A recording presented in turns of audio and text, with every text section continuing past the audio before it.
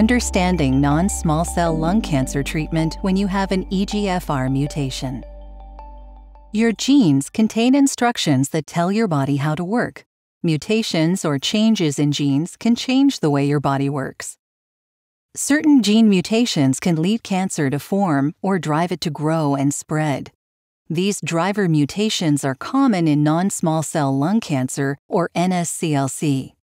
EGFR mutations are one kind of driver mutation. Biomarker testing finds driver mutations and other changes that can help your doctor treat cancer more effectively. It is done by testing a sample of tumor tissue or blood. EGFR proteins help cells grow and multiply. Mutations in EGFR can cause these proteins to become too active. The signal that tells cells to grow is constantly turned on instead of only turned on when needed. The result is uncontrolled cell growth that leads to cancer. EGFR mutations are fairly common in non-small cell lung cancer, occurring in 15 to 20% of tumors, mostly adenocarcinomas. EGFR mutations are more common in people from East Asia, including China, Japan, and Korea. About 35% of people with this heritage and non-small cell lung cancer have them. Women and non-smokers are also more likely to have this mutation. The good news is that specific treatments can target EGFR mutations. If you have an EGFR mutation, you may be a candidate for targeted therapy, and there are many treatments that target EGFR. These therapies are in the form of drugs that act on the mutation directly or turn off the EGFR switches or receptors on the cell surfaces. Both ways can stop these cells from growing and spreading as fast. Tyrosine kinase inhibitors, or TKIs, are the most frequently used targeted therapy. These drugs can help people with EGFR mutations live longer. TKIs approved for EGFR mutations include erlotinib, gefitinib, osimertinib, afatinib, and dacomitinib. More drugs are constantly being approved, so ask your doctor about any new targeted therapies.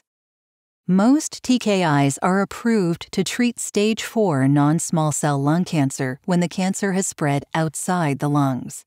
One TKI, osimertinib, is approved to treat non-small cell lung cancer at early stages. If you have surgery to remove lung cancer, you may receive osimertinib to decrease the chance of the cancer coming back and increase the likelihood of living longer. Researchers are also studying treatments for cancers that resist osimertinib. Other EGFR inhibitors also have side effects. These can include skin infections or an acne-like rash, diarrhea, mouth sores, and a loss of appetite.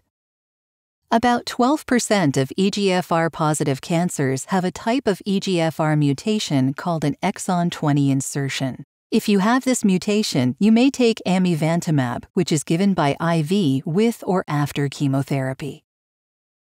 Amivantamab is a different type of drug called a monoclonal antibody used to treat non-small cell lung cancer with an EGFR exon 20 insertion mutation.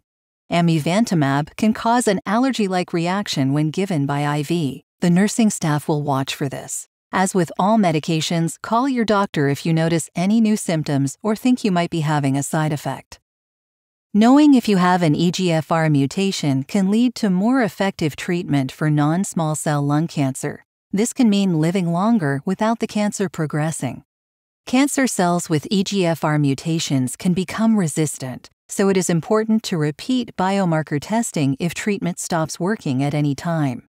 A different drug can make treatment more effective again. All the current treatments for non-small cell lung cancer, including those targeting specific driver mutations, were developed in clinical trials. Joining a trial could help you now and will help other people in the future as new drugs are developed. Do not hesitate to ask your doctor about clinical trials if you have an EGFR mutation. Research is happening every day to find new lung cancer treatments and improve the outlook for people with lung cancer.